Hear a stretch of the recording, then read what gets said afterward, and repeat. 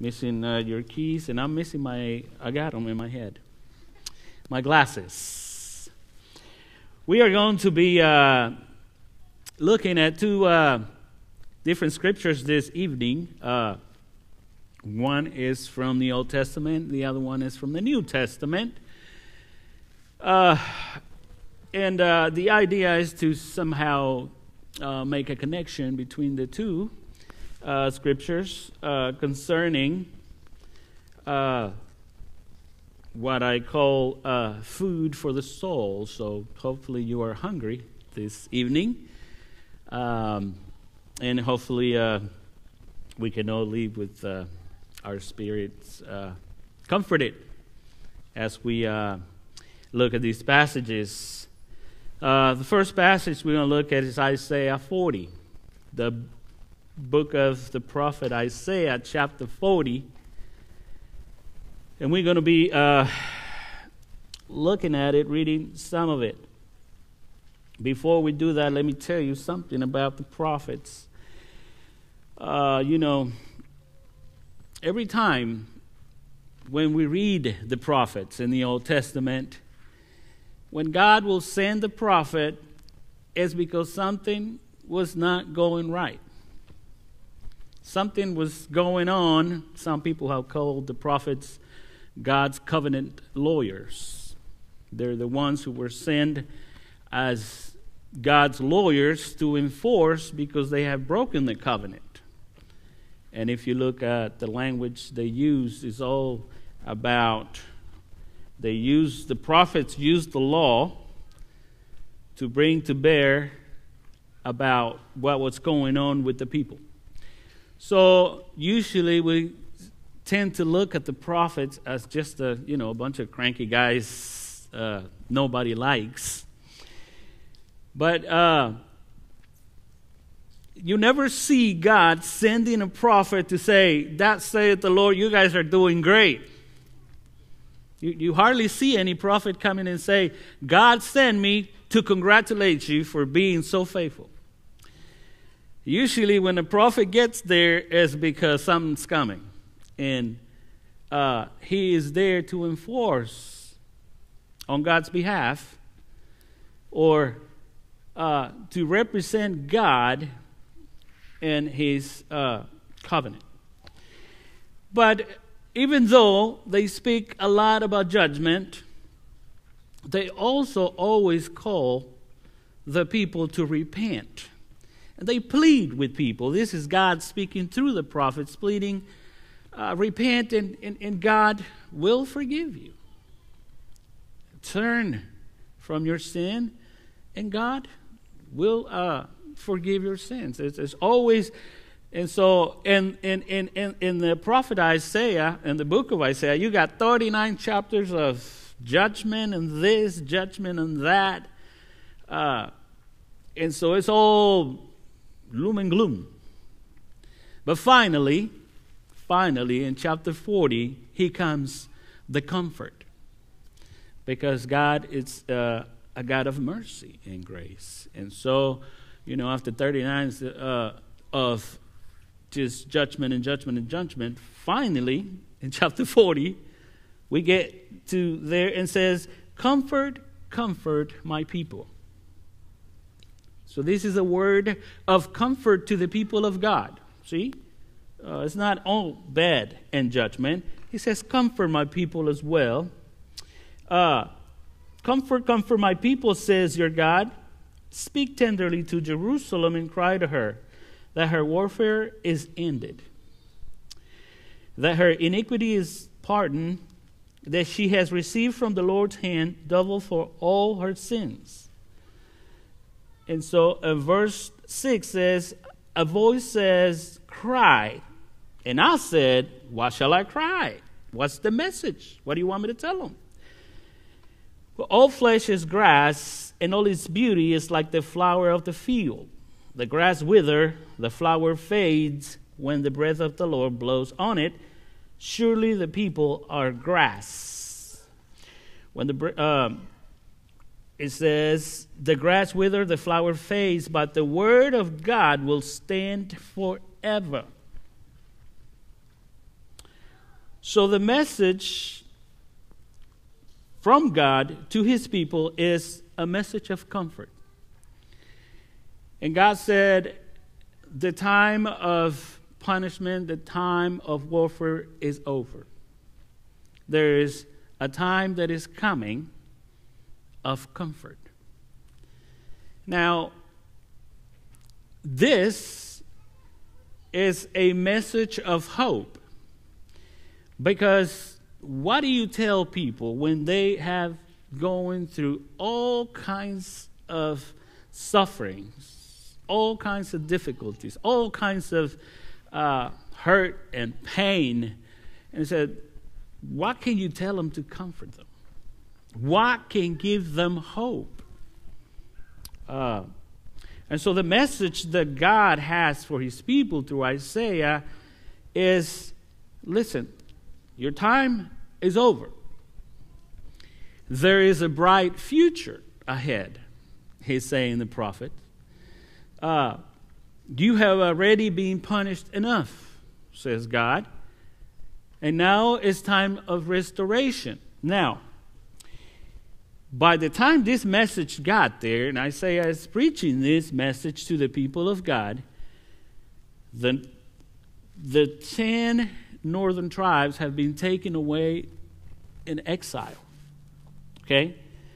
And nation after nation have come and just pound on Israel, just, sack them and defeat them and do all kinds of things to them. And Isaiah is prophesying a message of comfort that there will be an end to this. There will be an end to this, but as you keep on reading in Isaiah, this is Babylon hasn't even got there yet. Babylon hasn't made it to the walls of Jerusalem yet the message of hope and comfort got there before, ahead of time. So the idea is that we have to believe this. We have to take it by faith. The message of comfort that there will be a better future is always got to be taken by faith. It's always have to believe it, even if the situation right now doesn't appear to be so. And so that's the comfort. And the reason and the way that he gives is, listen, take comfort in this. Nothing lasts forever. And that's what Isaiah, through the message, is saying, listen to me, all flesh is like grass. So he wants to end the message is saying, nothing lasts forever. Even though it seems like man has got the upper hand. Even though you're going to be taken into exile. Now, he's speaking about a message of comfort and a better hope, and yet Babylon is about to come and destroy the whole place. It's about to come and take them as exiles for a whole lifetime. Nevertheless, God's saying it won't last forever. There is a bright future. Even though it doesn't look like it right now, he says, I want you to comfort. And when you read the prophet Jeremiah, God told the prophet Jeremiah, listen, when you are in exile, make sure that you live by faith over there. Because the message of comfort remains. And even though you are in exile, I want you to find comfort in the promise that nothing lasts forever, especially those who are your enemies. And so that's why God gives the prophet Isaiah this message. It says, comfort my people. Comfort them. Because when you find yourself in exile, the only thing that you can find comfort in is God's promises. God's word is that will comfort you. And so that is food for the soul. You know, when I was an inexperienced father, you know, when we had our first Jubilee, I didn't know much about fatherhood and like that, you know, because I didn't know much. But I remember when she was a baby, and she would have like a little accident or something like that. She'd start crying. And I noticed that Nicole will pick her up and, you know, immediately bring her to feed, you know. And I started noticing that. Well, wait a minute. Every time she cried, you feed her. You give her food. I don't know about that. And, of course, you know, I don't know what I'm talking about. And she said, that's her comfort. That's how a baby comforts herself, with food, with being attached. And so we, as Christians, we need food to comfort us. And the more we eat the Word of God, the more comfort we'll find when we find ourselves, let's say, in exile, when we find ourselves surrounded by enemies. And so God says, tell my people, make sure to tell them, it says, all flesh is grass. Now, why would it say that? And all its beauty is like a flower of the field. The grass withers, the flowers fades. Now, pay attention to the words over there that says withers and fades. So what God is saying, this is not last forever. Man in his power can rise up really high. But guess what? They always come to an end, because all flesh has an end. So he's saying, eventually, I'm going to put an end to your enemies. I'm going to put an end to all of this. Take comfort in that. He says, now, it's got a language of salvation. He said, get up, in verse 9. Get you up to high mountains of Zion, heralds of good news. Lift up your voice with strength. O Jerusalem, heralds of good news. Lift it up, fear not, say the cities of Judah. Behold your God. Behold, the Lord God comes with might, and his arm rules for him. Behold, his reward is with him, and his recompense before him. He will tend his flock like a shepherd. He will gather the lambs in his arms. So what you see the language over here, it says there is salvation coming. There is a reward. You see the language, it says God, there will be a time of salvation. There will be a time of reward. I will come with recompense, he says. Okay? Tell my people that. Not everything is punishment and difficulty and pain and suffering. No, there will be a time, he says, when I will come and tend my flock. There will be time when I will gather my lambs. You see, there's that language of all this pain and suffering is going to end. Okay? And he says, I will bring with me a reward and recompense. It's not everything punishment. It's not everything pain. Even though it seems like it lasts for a long time, even though it seems like the enemy's just one leave and the other one comes, comfort my people, he says to the prophet, and tell them that the good times are coming as well. And see, we have to find comfort in that. And they have not even yet been exiled. They will be exiled, but isn't it good to go prepare? And then you read the book of Daniel, and you see how he took this message, and he lived by faith faithfully while he was in exile. And sure enough, the exile was ended. And by the time of Ezra and Nehemiah, the exile ended, and they came back and rebuilt. So it is, God says nothing lasts forever, and it seems like man has the upper hand. He says, take comfort in this. Sooner or later, they will wither and fade away. And I will come with my reward and recompense, he says.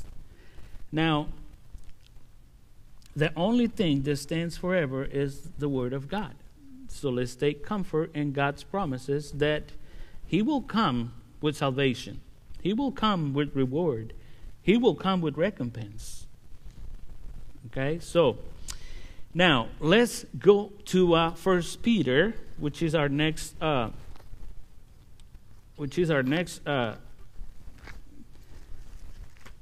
text that we're going to look at. And remember, the Apostle Peter was commissioned by God. In John 21, remember, Jesus went and looked for Peter, and he says, Peter, I need you to feed my sheep. And this is the language of food. He's always talking about food. But this is food for the soul. Food of comfort. And so Jesus went and told Peter, I need you to feed my lambs. I need you to feed my sheep. And so Peter got on down with the pen and start feeding us. So this is food for our souls. And so it's very important for us to trust and believe in this. Now, in the times of Peter, it's the same deal. What can you comfort people with when this guy named Nero is just killing Christians right and left? How can you comfort someone who has been persecuted for being good, for being a Christian? How can you comfort somebody that it's on the run, that has lost everything, and it's suffering in many ways? How would you comfort such a person like that? What can you tell somebody that is trying to just simply give up the faith and give up the whole Christian stuff and simply quit? I mean, how can you comfort such a person? Well, Peter does a great job of comforting his people at his time, because you're talking about the main emphasis of the first epistle of Peter is suffering. Suffering, and what he does is he called us to endure even though they're suffering. He called us to be holy in the midst of suffering. See, you can tell people, it's going to be okay. But that's another thing to say, hey, remain faithful in the midst of suffering. That's another different deal. How can you do that? Only with the word and promises of God. Because that's the only way we'll find comfort, and our faith is going to be strength in the word of God. And so he begins to write to his people. And like I said, Jesus said, well, you got to feed my sheep. You got to feed my sheep so they can take comfort in a situation. Well, how can you comfort them? Well, first of all, the Apostle Peter opened up his letter saying to the elect. So the first thing that Peter wants them to know is they have been elected. Maybe you don't feel that God elected you because of what you're going through, because of the circumstances, because of the situation. You don't feel like God elected in that moment. Now, why? Because he says the elected exiles. See? Peter is addressing them as elected. And make sure God has elected you guys, even though you are in exile right now. And Peter and his people know a thing or two about being exiled. Being exiled is not fun. They take you out of your land, out of your house, out of your family, out of your culture, out of your God. I mean, technically now they own you. Okay? You're exiled. You're away. You have basically no rights. Okay? Being in exile is no fun at all.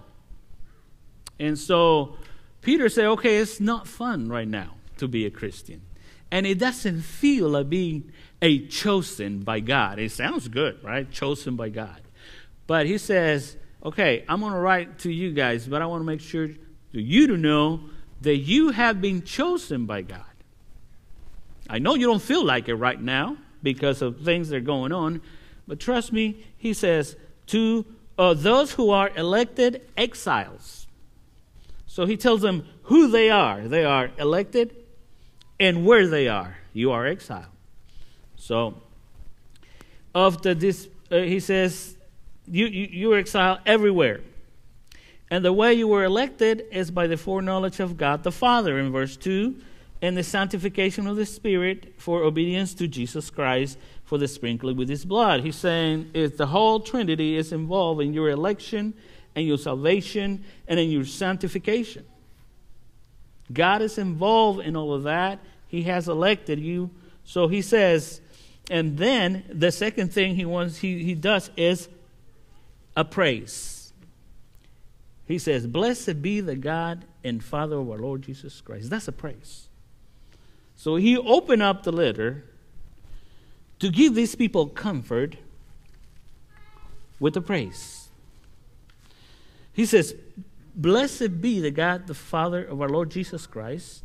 According to his great mercy, he has caused us to be born again to a living hope. So God, he says, God has chosen you and he has given us a new birth. You have been born again by God's mercy. And then he tells us why. Oh, because he has a purpose. What's the purpose? The purpose, he says, to an inheritance. All right, so Peter is trying to comfort these people. And the first thing he said is, okay, you've been chosen. And as you were chosen, that means that you have been born again. Okay? Being born again means that why did God gives you a new birth? Because his purpose is to give you a new inheritance. That's the purpose. And boy, we can comfort people, when we expect an inheritance, That's what we wait for. So he says, what's the purpose of salvation? An inheritance. But where's the inheritance? We are in exile. Where is our inheritance if we are in exile? Well, Peter says, he first described this inheritance. This inheritance is imperishable, is undefiled, and not fade away. Oh, man. You hear that inheritance that you and I have? We have to take comfort in that. He says this inheritance for which God saved us for is an inheritance that is imperishable. What does that mean? It means it's not material. We can't see any of that with our eyes. Say, I don't care how much gold you see. Our inheritance is much worse than that. You know what? Because gold, it perishes. So what Peter is saying, our inheritance, you can't put a price on that. That's the purpose God saved us for. To give us something so valuable that it will last forever. That's what imperishable means. It will last for all eternity. And not only that, he says, undefiled. Well, there's nothing in this world that has not been defiled. There's nothing in this world that has not. That's why, human beings and the world, they're all going to be brand new because they're all being defiled by sin. But he says our inheritance is not only is going to last forever, it's undefiled. It's never going to get ruined. It's never going to go to waste. It's something that we'll hold for all eternity. Oh, man. Can we take comfort in that? Even, you see, you know what our problem is? That the temporal gets on our way. And we only see the things that are perishable. The things that are defiled. And we put more value in that than our inheritance in heaven. And therefore, we find ourselves losing sleep because of what's here instead of having our eyes on what is there for us. And we can't even put in the same scale our inheritance up there with whatever we can amount and achieve down here. We cannot. He says, unperishable, undefiled, and will never lose its shine. It will never fade away. See, that's comfort.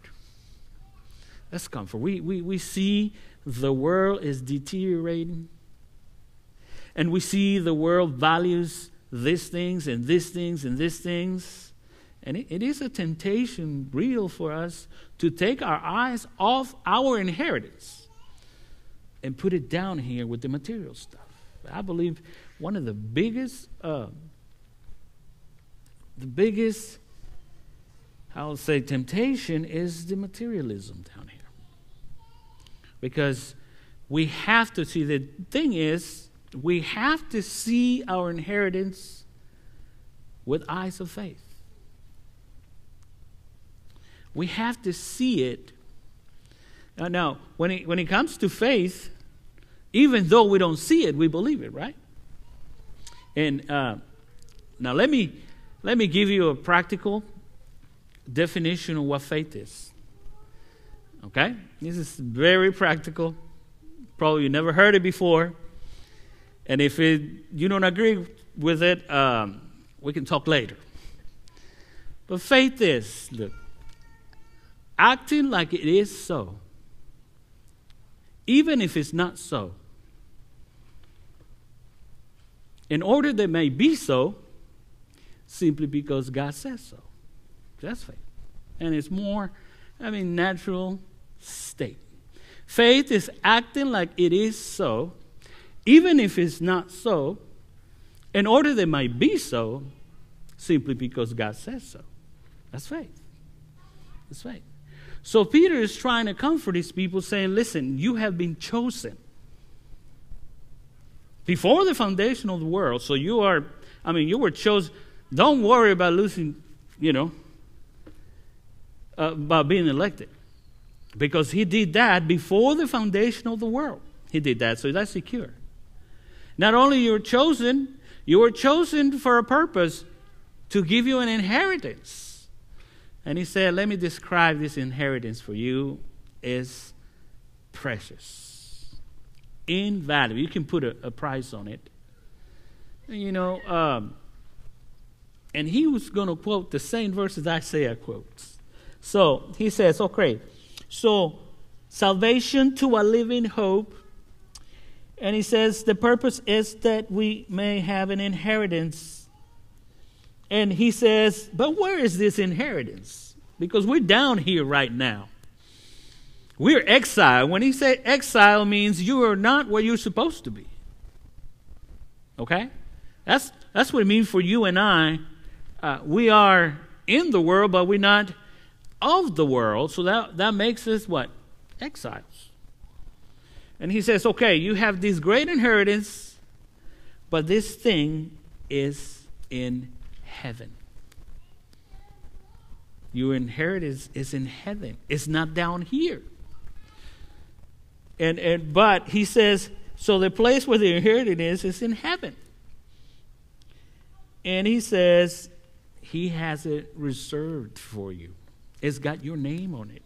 Nobody's going to take it away. He says, look, he says there's inheritance that is imperishable, undefiled, and unfading. He says, kept in heaven for you. It's got your name on it. So there's no one that can take it from you. Why? Because it's stored in heaven. All right? And he says, and it's kept in heaven for you, who by God's power are being guarded through the faith for salvation, ready to be revealed in the last time. So he's saying we have this inheritance as super valuable, but it is in heaven. We have to wait until we get there to receive it. to receive it. And he says, it's reserved for you.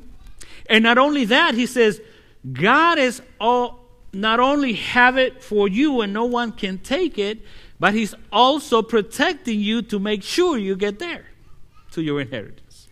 He says, God, see, he kept this in heaven for you who by God's power are being guarded through faith for salvation, ready to be revealed in the last time. And he says, but this inheritance is in heaven, and God is going to make sure you get there, but it's in his time, not in your time.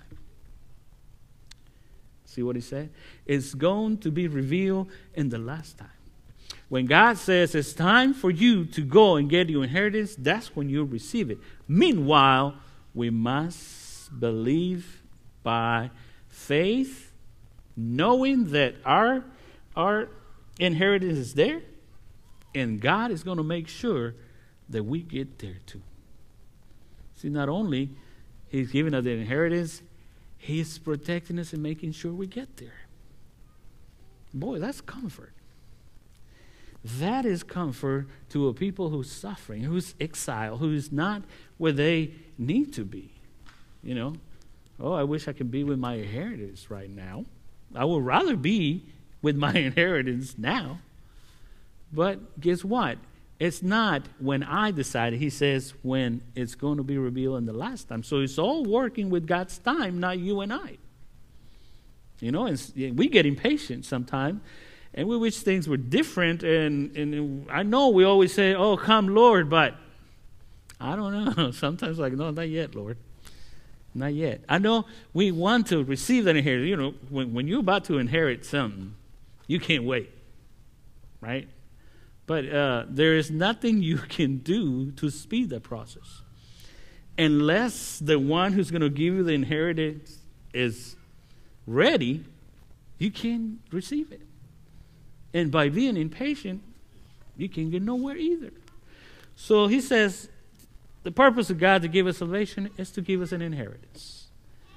And guess what? There's nothing more valuable than that. And so he says God is going to make sure you get there. It's got your name on, okay? And but it's in his time. He's got you, and so he will make sure. Now we go to how do we react to that? How did the people react to this? He says, in this you rejoice. Huh? So we have to be jumping of happiness because not only we've been chosen, not only we've been chosen to be given an inheritance that we didn't deserve, we didn't work for it, we couldn't buy it, and it's simply a gift, and it's something that has no price. Okay? It's being secure in heaven, and he's going to make sure we get to it. How do we react to that? We rejoice. I know the tough times right now. I know there's I know you were in exile. I know you wish you'd be in a different situation than what you are right now, but he says, no, rejoice in that you have this, that you are this. And they will come to this. See, that's comfort. That's food for the soul to comfort us, because I know times are difficult. But let's not let the times get on the way of our spiritual eyes. And we got to live, you know, some other verse that says, put your eyes on the things above. Or make treasures in heaven. Things like that. But see, if our exile and situations get on the way, when you have the tendency to despair, look at these promises. Look at the inheritance. First of all, you gotta understand what being chosen means and all that implies. You have to understand that what you inherited is. And that when you realize that, then all the things that shine down here for you is going to start losing the shine. Because our inheritance over there is supposed to outshine everything down here. See? And so he says, what do we do then? We rejoice. I know the pain is real. Yeah? I know that you're going through a lot. But of the thought that who you are and what you have, what can you do? Rejoice. And remember, this Peter is not the first one to tell us all that. Remember, James says, well, when you find yourself being tested and all that, what do we do? Rejoice. Rejoice. Okay, so he says, what should be our attitude then as we find all these truths? Well, we ought to rejoice. Now, but he comes back to reality again, because he says, and this you rejoice, though now for a little while, if necessary, you have been grieved by various trials. So you got in the same text, in the same verse, you got rejoice and grieve. He says, I'm not telling you to deny suffering. I'm not telling you to ignore it because it's real. Okay? He says, even though for a little while. Now, when he speaks about this, when we speak about the time in the Bible, he's saying, compared to eternity, okay, your grieving is just for a little while. And see, we always got to measure things up in that way. Always the eternal with the temporal. When it comes to timing, we always got to say that, because if you compare eternity with time, okay, time will just seem a little while when you compare it to eternity. Or as Peter will say in chapter in the second letter, he says, remember, to the Lord, one day is like 1,000 years, and 1,000 years like a day. So he says, we have to do the same. When it comes to grief and suffering, we have to, first thing we got to do is, this is only for a little while comparing to the eternity. Comparing to the inheritance. This is only a short time. Right? And so you remember the exile didn't last forever. It was only a period of time, and then came the salvation. 400 years of slavery, but guess what? It ended. It was not forever. There was a time of exodus to a promised land full with milk and honey. And so he says, we got all this, and we are all this, even though for a little while we're here on earth, while we are in exile. Okay? You might have to go to some grieving. Okay? And remember, the Apostle Paul talks about this. He says, the suffering of this life cannot even be compared to the blessings that we're going to receive up there.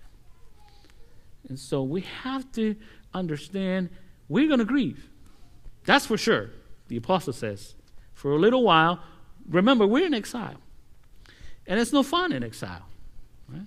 But nevertheless, it's not going to last forever. It's just, if we look at with eyes of faith, it's only a little while. See? Only a little while compared to the eternity that we're going to have. So that's comfort. That's comfort. Nothing lasts forever. Nothing lasts forever. And that's the message that he's trying to get across.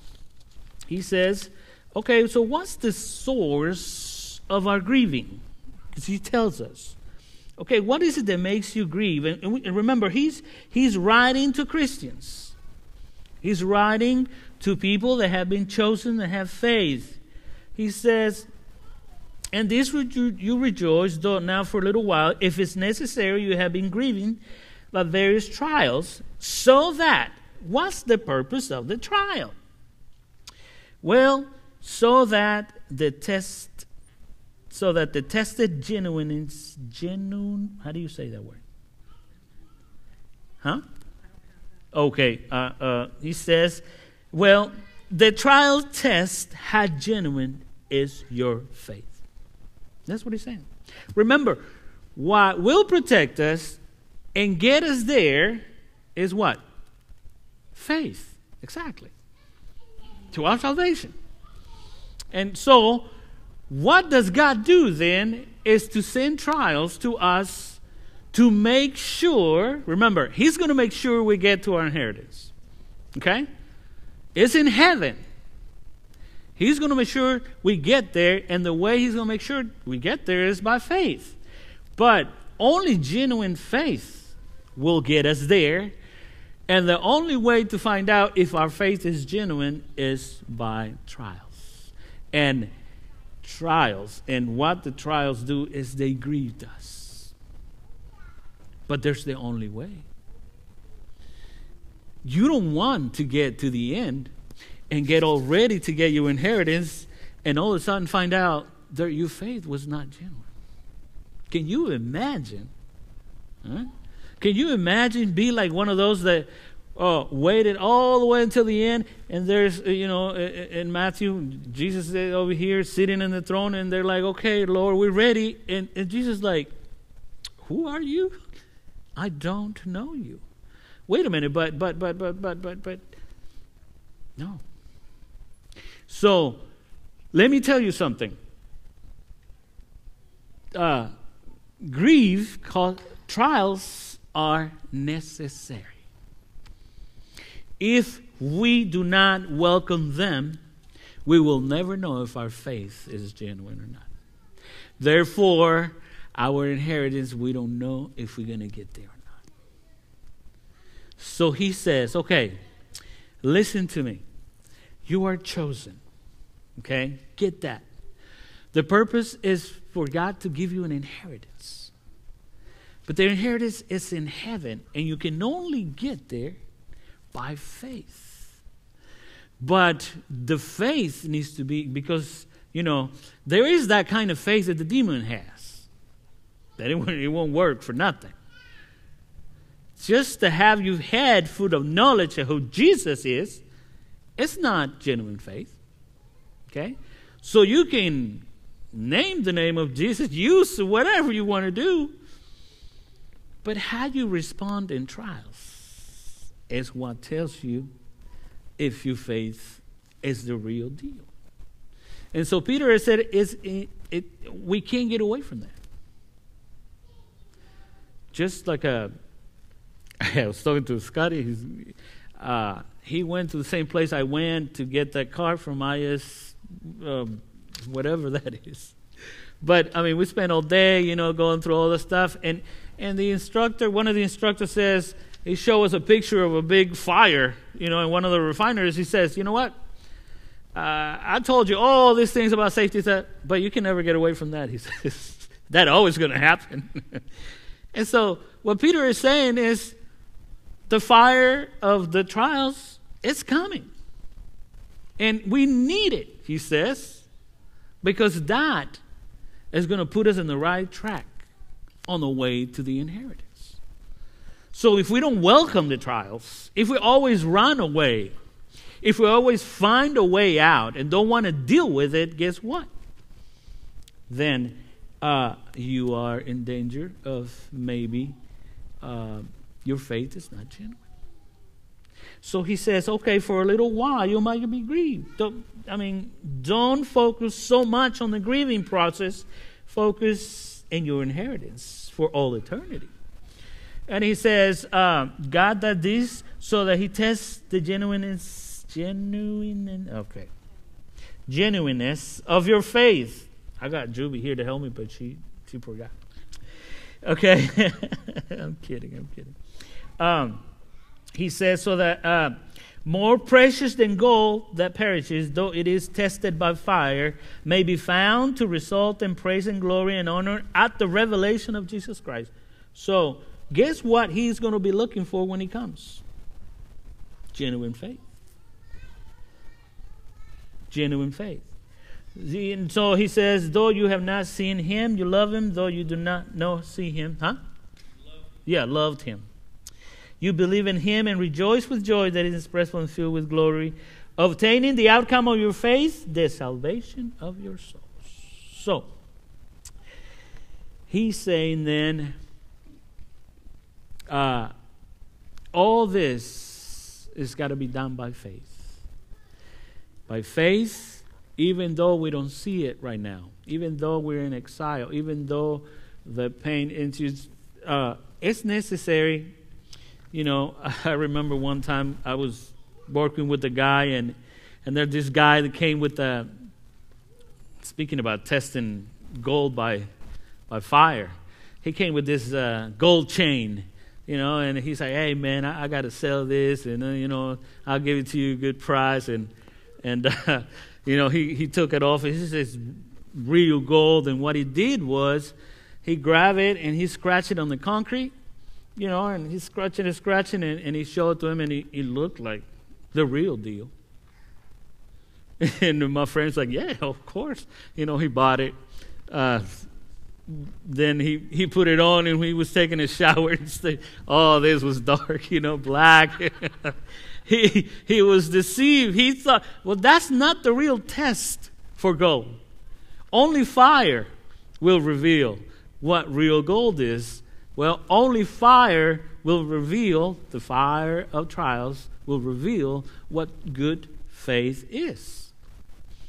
And so, if you are going to a grieving process because of a trial, that's God making sure you make it to the inheritance. Don't complain. What did he say that our attitude should be? Rejoice. We rejoice. Because God is doing a good thing. He's doing a good thing.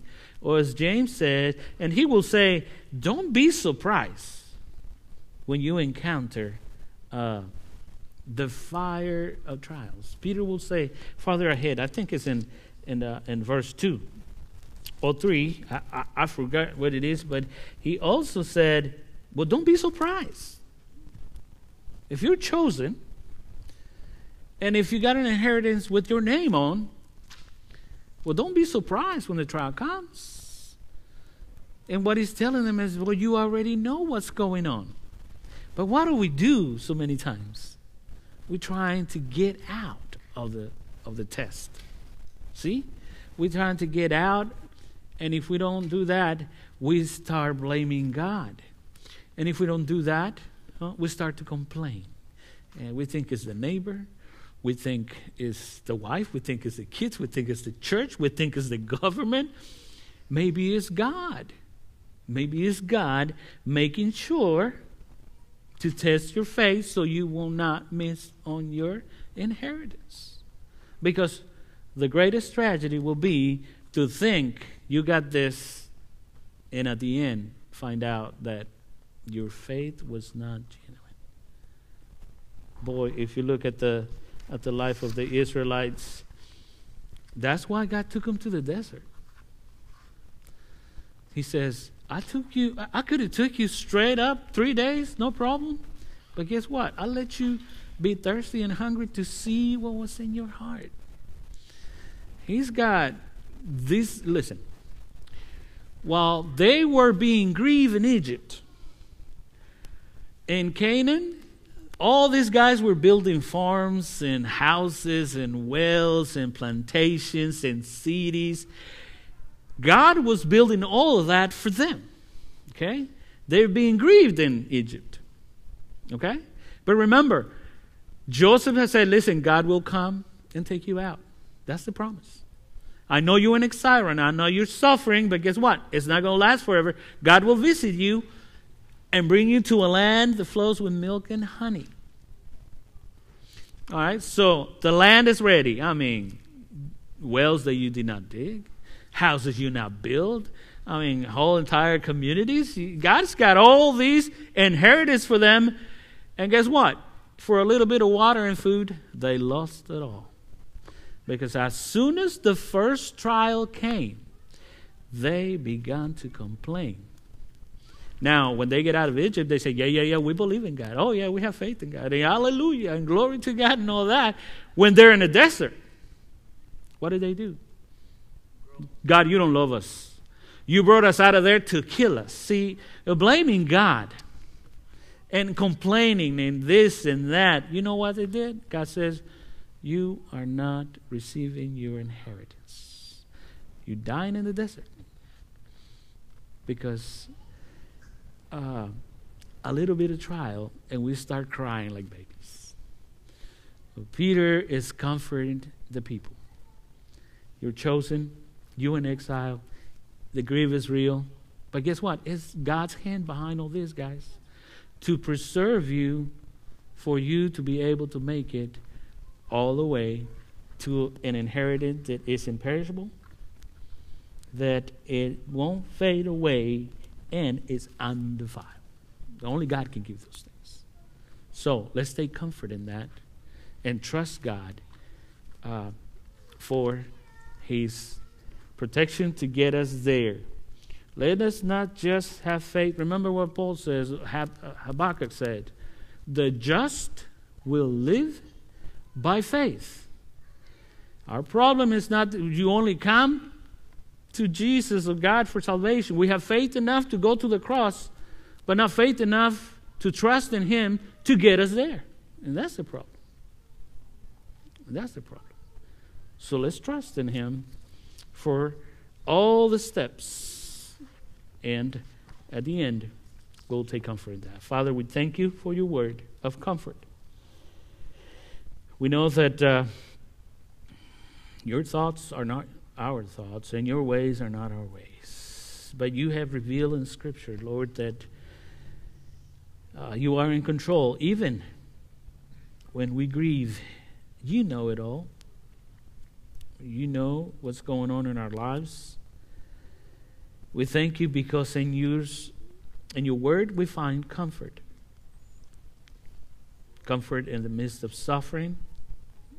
Comfort in the midst of trouble, of pain, of suffering. And sometimes we want to be absent from the body and present with you, Lord, but please help us to understand that it's in your time and it's according to your ways that we'll get there and we'll receive what you have promised to us. So help us to endure. But give us discernment, Lord, to see these things with eyes of faith. And help us to not be distracted by the material world in which we live in that sometimes gets in the way of faith and distract us from our real inheritance, that it will come a time. Strengthen our faith by your word and by the power of the Spirit, that we may rejoice, even though for a little while we may be grieved by different trials in our lives. Help us to hope and endure. For the name of Jesus Christ we prayed. Amen. Thank you very much. You are dismissed. Dismiss. Got to practice my English. Genuineness. Genuineness? Genuineness. Genuineness. Just like the tool. Look, there's Nero. Tool. There's Nero.